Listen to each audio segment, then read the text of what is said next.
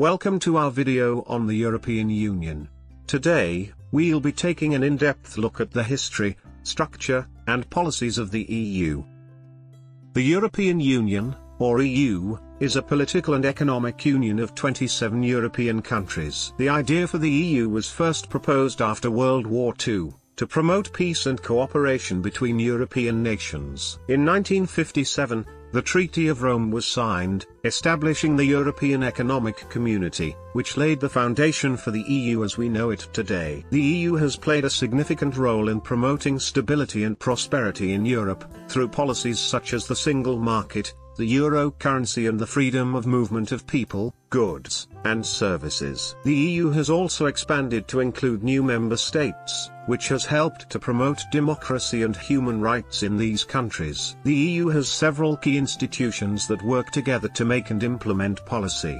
In this section, we'll take a closer look at each of these institutions and their roles within the EU. The European Council, made up of the leaders of all EU countries, sets the overall direction of the EU. The Council meets at least 4 times a year to discuss pressing issues and make decisions on the EU's agenda. This powerful institution sets the direction for the EU's work, and acts as a forum for leaders to come together to discuss the most pressing issues facing the EU today. The European Commission, made up of one representative from each EU country, is responsible for proposing laws and managing the day-to-day work of the EU. The Commission also acts as the guardian of the EU treaties, ensuring that EU countries abide by their commitments. This institution is the engine that drives the EU's work and plays a crucial role in shaping the policies that affect the lives of EU citizens. The European Parliament, made up of elected representatives from all EU countries, represents the interests of EU citizens and has the power to approve or reject proposed laws. It also has the power to approve the EU budget and hold the Commission accountable for its actions. The European Parliament is the voice of the EU citizens and plays an important role in shaping the EU's policies and holding its institutions accountable. The European Court of Justice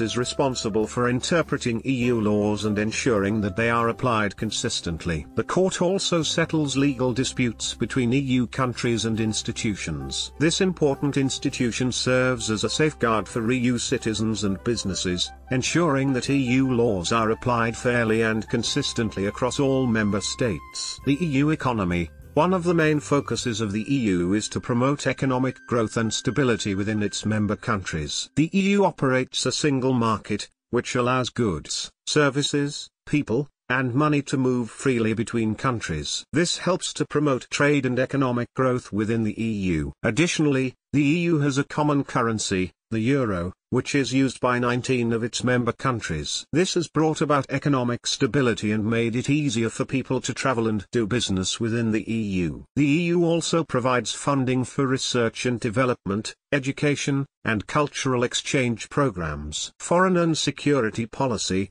The EU also works to promote peace and stability in Europe and around the world. It has a common foreign and security policy and participates in peacekeeping and humanitarian efforts. The EU also works to address global challenges such as climate change, migration, and terrorism. The EU works to promote peace and stability, human rights, and democracy all over the world. EU and international trade. The EU is a major player in the global economy and is one of the world's largest trading partners. The EU has trade agreements with countries around the world and works to promote free trade and fair competition. The EU also works to protect the rights of workers, consumers, and the environment in international trade. Current challenges and developments. Despite its many achievements, the EU is not without its challenges. The ongoing economic crisis, the refugee crisis, and the UK's decision to leave the EU, have all put pressure on the EU. Additionally, the rise of populist and nationalist movements in some EU countries have raised concerns about the future of the EU. However,